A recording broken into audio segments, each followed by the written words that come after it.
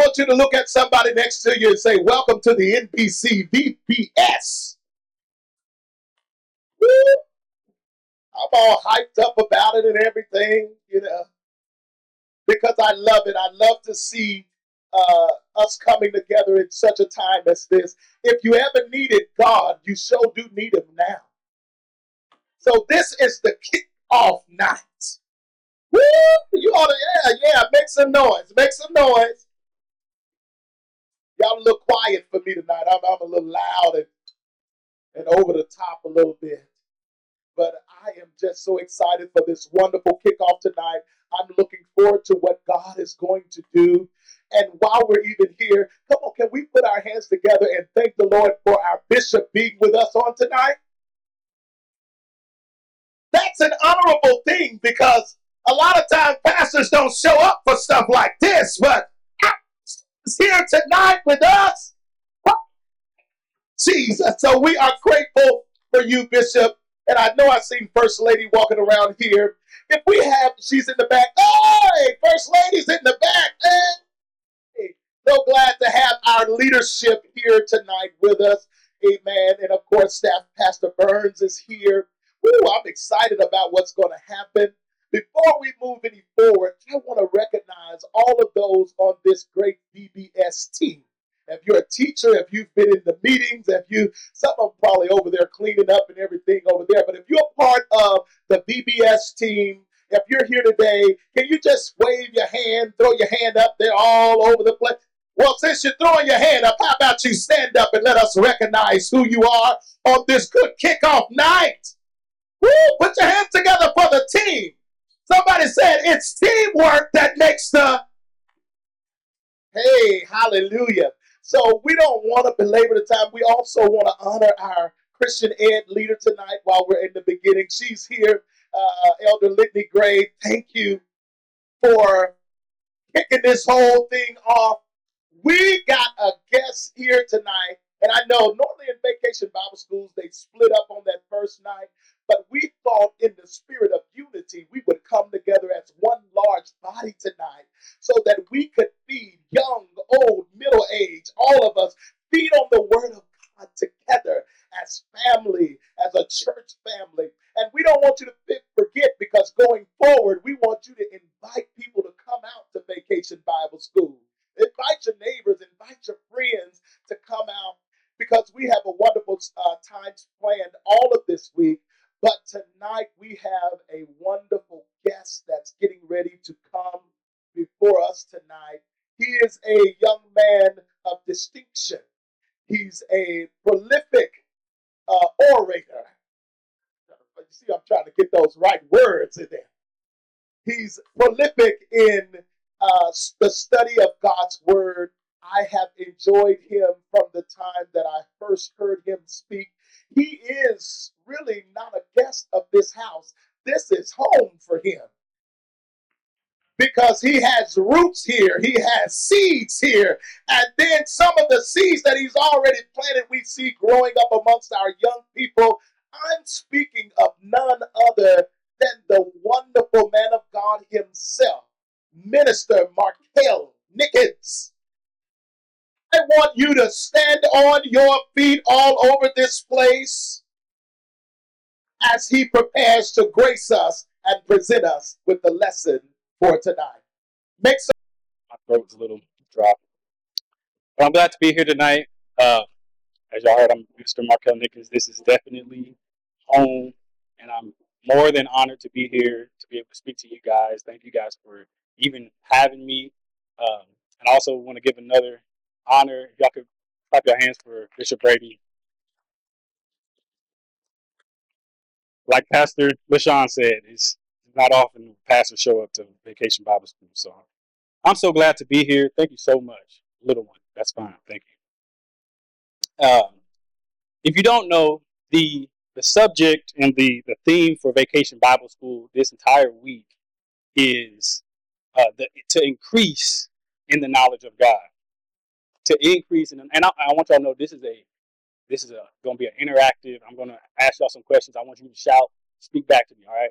So please don't feel like this is a funeral. All right. But we want to increase in the knowledge of God. Amen. And tonight's focus that I really want to hone in on, and I hope I can do it justice, is growing together in God. All right. And I want to get a scripture. This is the theme scripture that Litany has prepared.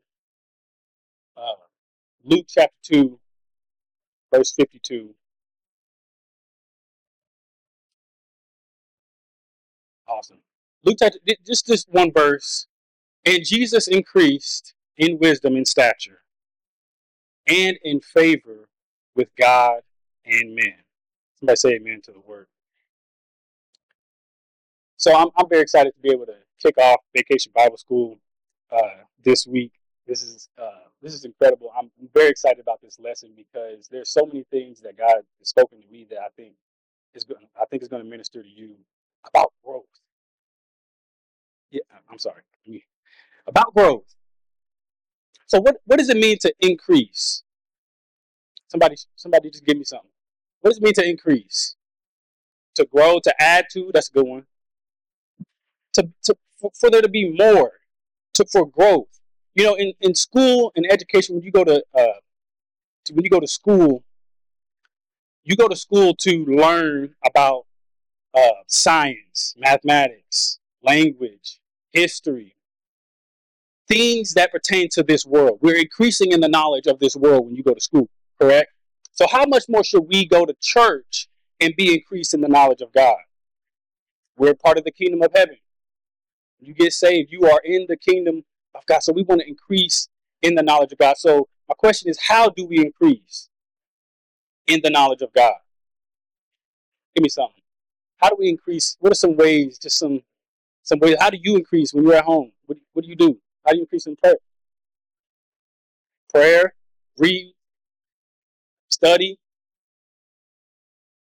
So I would venture to say if you do that in school, prayer, say you would be called a disciple, a student. So we're disciples of Jesus. My definition for a disciple is a humble student. Not just a student that shows up, but somebody who's able to receive from the teacher. Amen. It's not and here's the thing about being a disciple and being a learner, being increasing in the knowledge of God, is that it's not just I get saved and I'm done. Salvation, if I could put it in school terms, that you've been enrolled into the kingdom of heaven. But once you've been registered or you've been enrolled, now it's time to do the work of attending classes, Vacation Bible School, going to church, and fellowshipping with the saints of God. So we must increase in the knowledge of God because we can't stay at the same level year after year. We got to go from level to level, from faith to faith, from glory to glory. Look at Proverbs chapter 1. We're going to increase in the knowledge of God. This is what we need to do. Proverbs chapter 1, verse 7. Y'all have that ready? It simply says that the fear of the Lord is the beginning of knowledge. But fools despise wisdom and discipline. I want you to understand that this is not just head knowledge. When God talks about knowledge, he's talking about wisdom, which means not just what I know, but what I do with what I know. Do I make the right decisions with what I know? Because how many know there are people in prison that know a lot? They might be intelligent, they might have head knowledge, but they didn't make the right choice. They didn't make the right decision. And so what God is really looking for as we increase in the knowledge of God is not just being able to memorize verses, not being able to just quote verses off the top of our head, be able to just repeat stuff that we've heard. He wants to know, can you make the right decision in the time of adversity? When you're tempted, when you don't know what to do, what do you do in those situations? That's wisdom. It's the skillful application of knowledge. I don't react by how I feel. but I respond based upon the character that God is developing in me. This is how we increase in the knowledge of God. Another scripture, Psalms chapter 119, verse 11. Your word have I hid in my heart that I might not sin against you. I love that scripture because it says I've hidden the word in my heart, not just for it to make me feel good and make me feel accomplished by learning. I got my diploma in scripture, and so I don't sin against you, God. I want you to repeat after me. It is good to grow. It is good to grow. Why? Y'all were expecting. Why? This how I study the Bible. I ask questions. Why is it good to grow? What is the point of growth? What was that, ma'am? You, ooh, you'll be handicapped. Oh, okay. That was a good one. If you don't grow, why is it good to grow? Okay, let me ask another question. What makes something good? I see the wheels turning. What was that? Recognize potential. That's good. Come here, brother. Mike, with the tool I gave you. I gave you a power tool earlier. Now, I studied the word good. One of the definitions for the word good in the Bible is Christos. And it's an adjective to describe, and I got this word from the scripture that says, uh, evil communications, second, uh, second Corinthians, I want to say chapter 2, evil communications corrupt good manners. And that word good literally means useful. So, young man, what is that I gave you? You know what that is? A drill. Now, if I ask you, take that drill and go build something. Go build something with that. Can you do anything with that? Pull the trigger.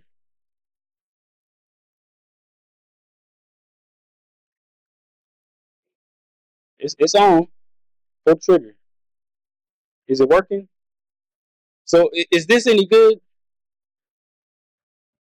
We I want to transform your thinking of good, just not just morality. Yes, good and bad, good and evil, but good also has another meaning of is it useful?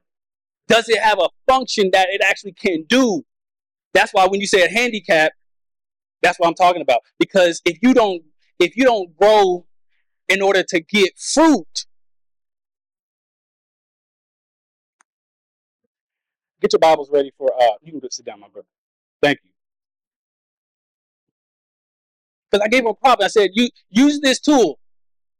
And if I give you a tool and it don't work, it's no good. Get your Bibles ready for John chapter 15. I'm not going to go there quite yet.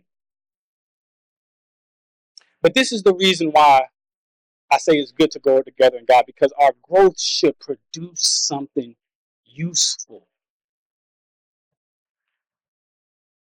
Our growth should produce something useful. When God takes a seed and he plants it in the ground, as the vine dresser or as the husbandman or the farmer, no one plants a seed and doesn't have any expectations. Let's think about it in terms of money. Nobody invests money and doesn't expect a return. There's an expectation of growth and increase when I invest a seed. So God invests and he expects. And let me tell you something. The Bible said that Jesus increased in knowledge and stature, and he had favor with God and man. I'll tell you something about favor. Y'all aren't gonna like me after this. Favor is for useful people.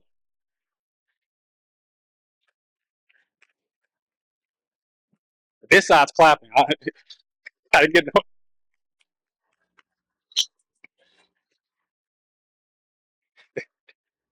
Favors for you. Think about it. Remember Joseph. Remember the story of Joseph.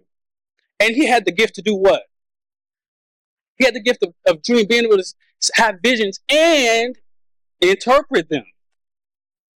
And he was not just gifted this gift so he could have glory above his brothers.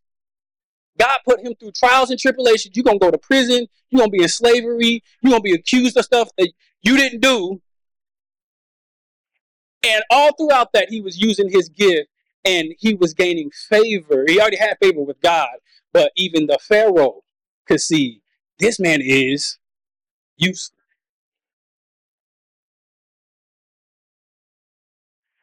Favor's not for fun. I know it's good to have favor, but it's the application of what is God giving me this favor to do? How is somebody how is somebody else benefiting from my favor?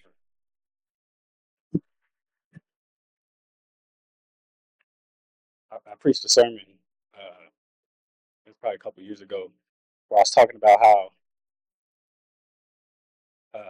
how when God invests His mercy into the earth, He invests His mercy onto you. Remember the parable of the unforgiving servant when he was forgiven of all of his debt, and he turned around, somebody owed him $10, next to nothing, and he couldn't forgive him. And so when God invests in you, He don't expect it can't stop with you. Somebody's got to start passing stuff along to the next one. That's why it's important as a parent, you have to pass on stuff to your children. Now, let me transition a little bit. We talked about the importance of growth. We understand that growth is good, and it's good because it's going towards fruit. Let's read real quick the passage I asked y'all to get 10 minutes ago. John 15. The Bible says, I am the true vine, and my Father is the vine dresser. That means he's like a farmer. Every branch in me that does not bear fruit, He takes away.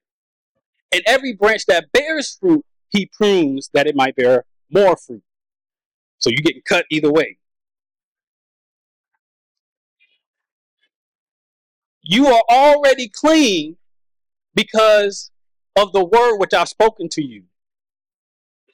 Next verse.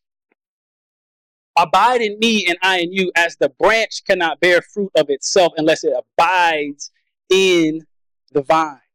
Neither can you unless you abide in me. I'm going to stop there. That's good. I want to talk about fellowship. Okay? It might seem like this is totally random, but it's going to tie. I want to talk about godly fellowship because there's another word that we use that is not a biblical word, really. And it's good intention. It's not really a word we have to throw away, but we do need to understand the difference between fellowship and relationship. Let's talk about it. Fellowship, and let me just boil it down so children can understand as well. I'm not going to give you a deep definition. It just means to share. It means we share it. We're common. We're sharing amongst each other. That's what we were doing when we were in the fellowship hall, was fellowshipping, eating together. That's what the first church did in Acts 2. Is one of the things that they did was they fellowship and ate together. Praised and worship, prayed in worship with God, sharing in the word. Relationship, however, is not automatically fellowship. And you know this because you don't fellowship everybody you related to.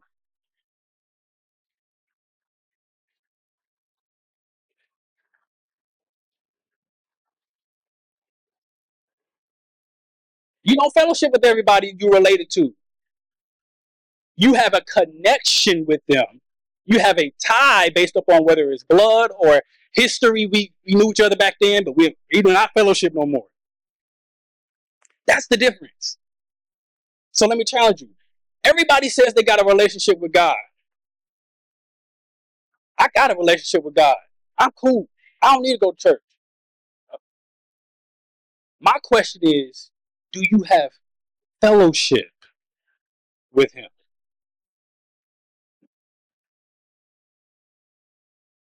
It's possible to have relationship with somebody.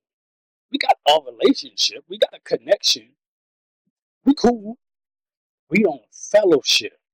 And when I talk about fellowship, especially among the saints, fellowship is sharing in biblical and spiritual activities. It's hard to fellowship with somebody who don't enjoy the word. It's hard to share the word with somebody and they act like, I thought you were saved. They can't receive the word. So fellowship is we have an agreement that we both delight in Christ. When we come to church, we come to fellowship. There ain't no disagreement on Christ. That's fellowship.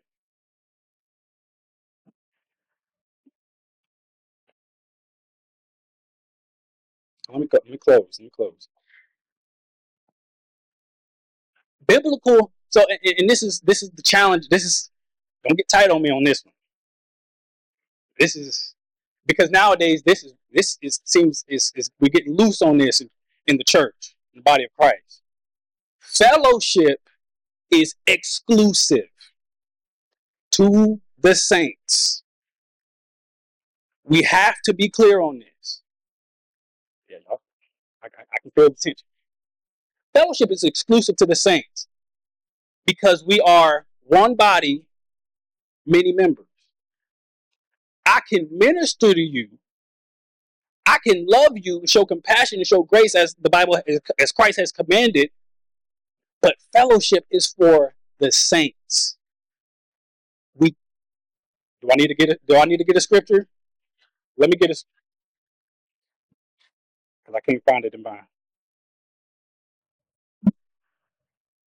What is it? 2 Corinthians, and it might be 1 Corinthians too. I got 2 Corinthians 6:14.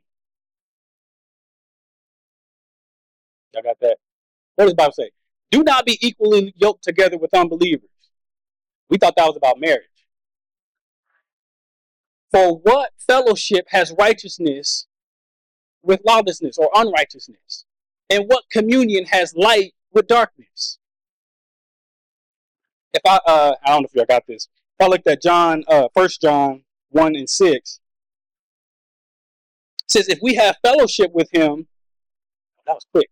If we have fellowship with him and we walk in darkness, we lie and do not practice the truth. Light cannot fellowship with darkness because that means we're sharing. I give you the gospel, but I'm not receiving just anything. Yeah, we have to be exclusive with this. And this is tough for Christians because we think that's love. We think that automatically means I don't love. No.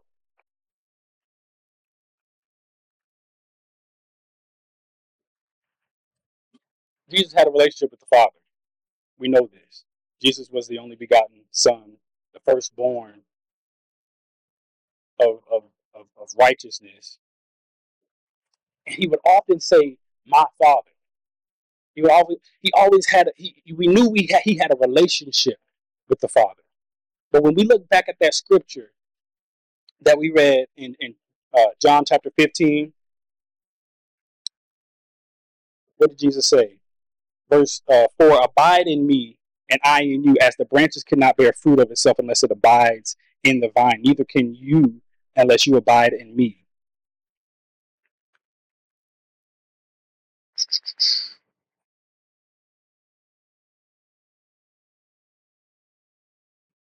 If anyone, verse 6, if anyone does not abide in me, he is cast out of a branch and is withered, and they gather them and throw them into the fire and are burned. If you abide in me and my words abide in you, you will ask what you desire and it will be done for you.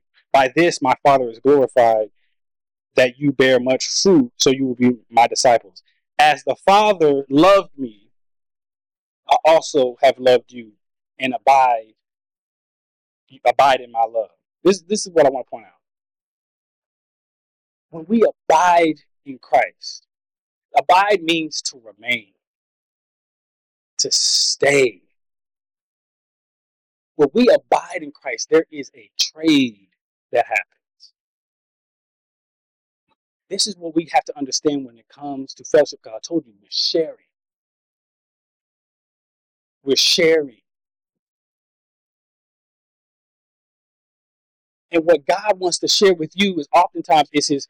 David said, I will rejoice in your mercy and judgment. What did Jesus say about the fruit that does produce, or the branch that does produce fruit? You still getting pruned. What's the point of pruning?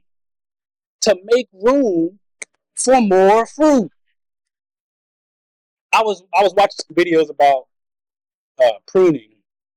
Let me use this illustration. This is a branch I pulled off my tree. This is not a grapevine.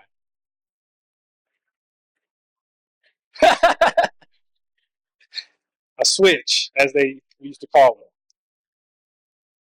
Yeah, speaking of switch, these kids have me stressing. I know how my wife be feeling. She's at home. Uh, would you prune?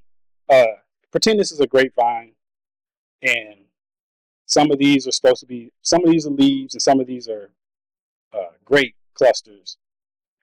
And I was watching a video about pruning, and when you prune, uh, the purpose of pruning, like I said, is to make room for more.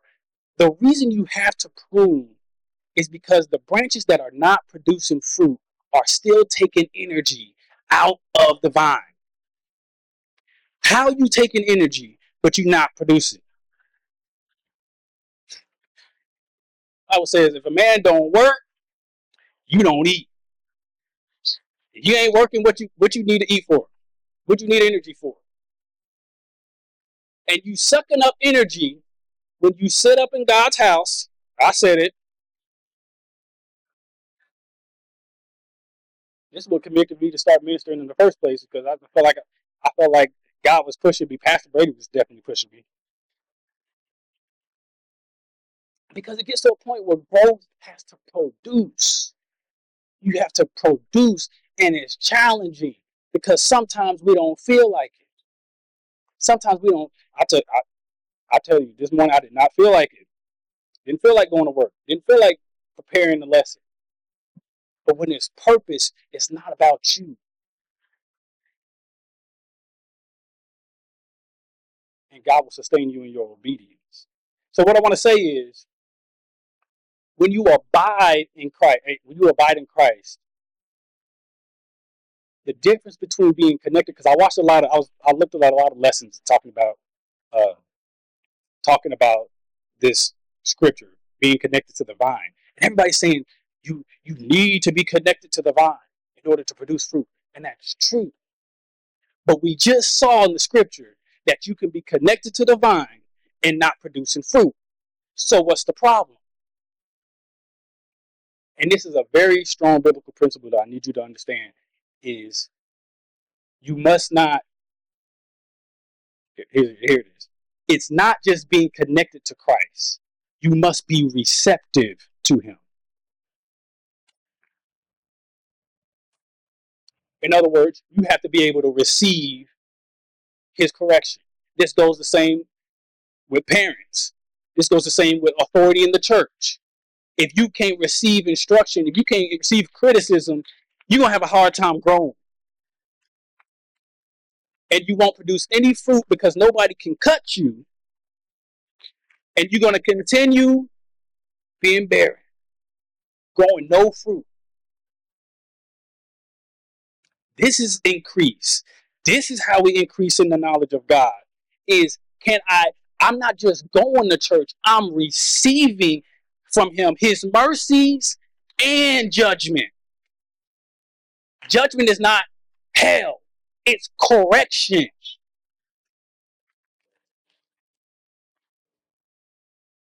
Judgment is a good word. It means I'm coming to correct you.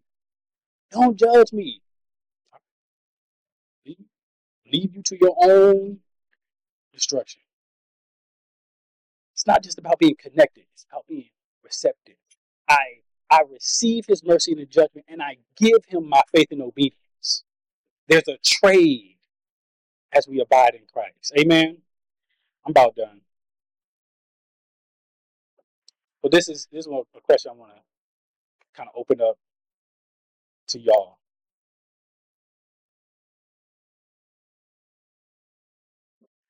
And I kind of want the kids to answer.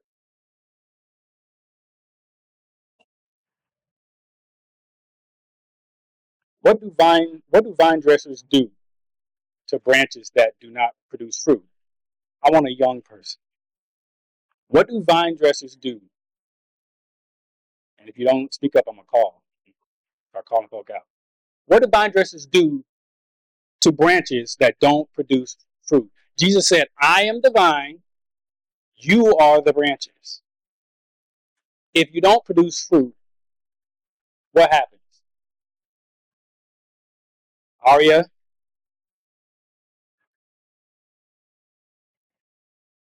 You get cut off. Here's another question, and I think the young people are going to be talking about this throughout the week. Who can tell me what the fruit of the Spirit are? All 9. Come on, Arya. Can you do it? Saint, you want to do it? Okay. I ain't going to force you to do it. Who can tell me the fruit of the Spirit? Go ahead. You can give me love. That's one. Temperance, long suffering. I heard peace. I heard meekness, faithfulness, joy, not forgiveness technically. Self-control. That's probably. What are we missing? Patience, love, joy, peace, kindness, patience, goodness, faithfulness, gentleness, and self-control. Gentleness. Amen. That's my lesson, guys. Give God a praise. Thank you for receiving that.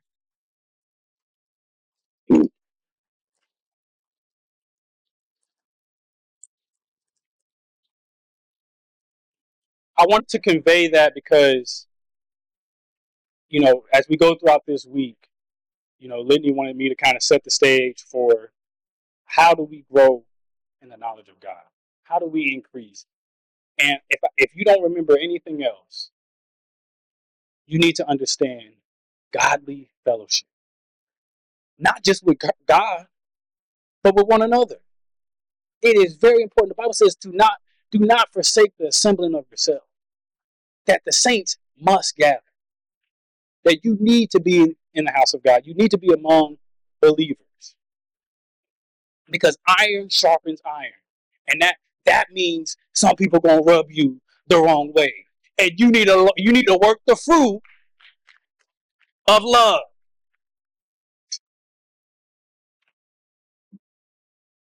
And so don't ask God, help me to love. Somebody that you don't like is gonna show up. And God's gonna challenge you. Okay, you asked for the fruit of love. Let me see you produce. And that's how we got to start looking at things. He's not a magician. He's not going to magically make you feel. He's going to say, do it anyway.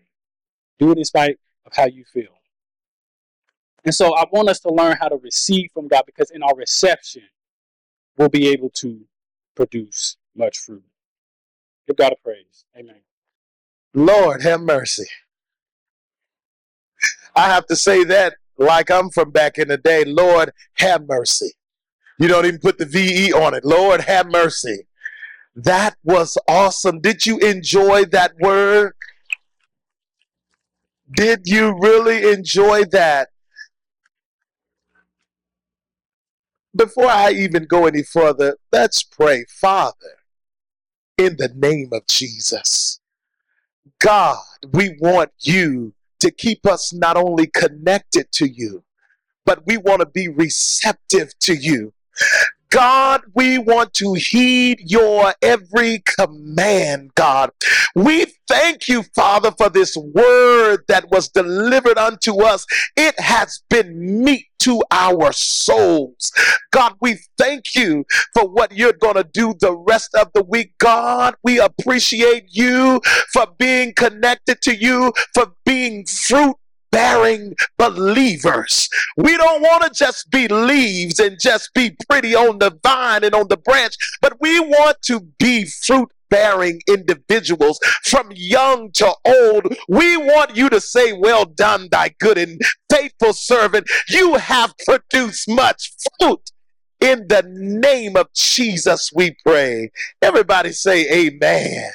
Greetings. Welcome to the New Bethel Church. Morning prayer is held every Wednesday at 6:15 a.m. Call details are on the church website and social media pages. Prayer requests can be submitted throughout the week to the church office, or you may email them to prayer@newbethelkc.org. A new summer Christian education series has begun. The theme is, Do the Best You Can with Your Own Life. Part 2, Your Responsibility. Heart, home, and health. We invite you to join us each week. Save the date for Vacation Bible School 2024. This Vacation Bible School is for all ages. It will be held July 29th through August 2nd from 5:30 p.m. to 8 nightly. Dinner will be served each evening. Confirm your attendance online at newbethelkc.org. Ladies of the New Bethel Church are invited to swim Sela Women in Ministry. This event will be held on Saturday, August 24th from 12 p.m. to 3 p.m. at Regina's All Access Realty LLC. The pool area is indoors. Join us for relaxation, prayer, and an enjoyable afternoon at the pool. Space is limited. Confirm your attendance at newbethelkc.org. There will be a special back-to-school prayer on Sunday, August 18th. Students, teachers, administrators, coaches, and all those that work in education resources will be covered in this prayer.